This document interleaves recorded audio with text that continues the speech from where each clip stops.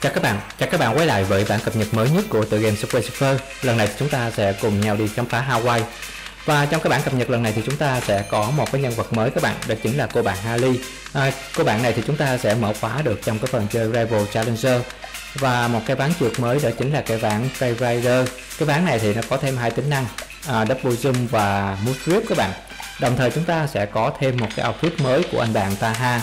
Taha thì đến từ cái bản cập nhật Marrakech, và cái bản cập nhật này thì Taha có thêm một cái Chobi Taha outfit các bạn, cái outfit hình quả dứa rất là dễ thương.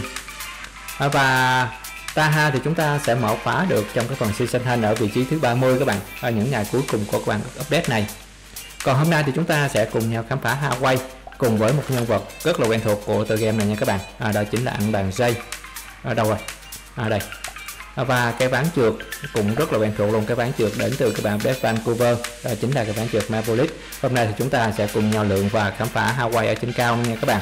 Rồi, và bây giờ thì chúng ta sẽ cùng nhau khám phá Hawaii. Xuất phát thôi các bạn ơi.